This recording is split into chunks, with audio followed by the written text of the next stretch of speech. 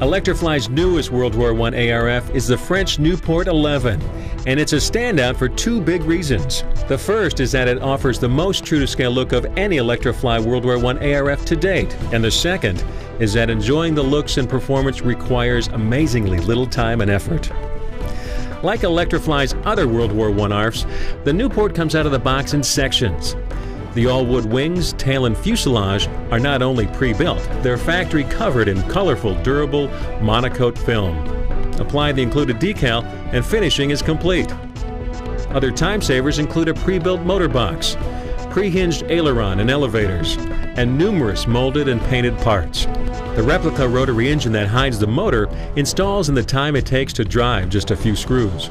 Add magnets within the cowl align it for easy installation and hold it securely in flight, yet release quickly for fast pack changes on the ground.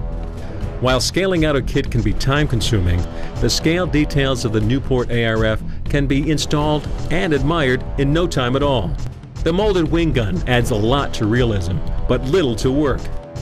It mounts in pre-drilled holes and requires only a few drops of CA.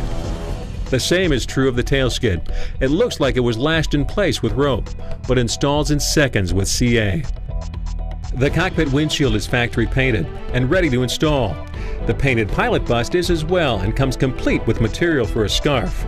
Other details require no work at all, including the inspection plates and carb tubes on the forward fuselage, and the combing around the cockpit.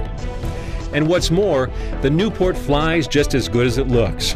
Grab the Nieuport, your radio, and a couple of battery packs, and you have everything you need for a relaxing afternoon.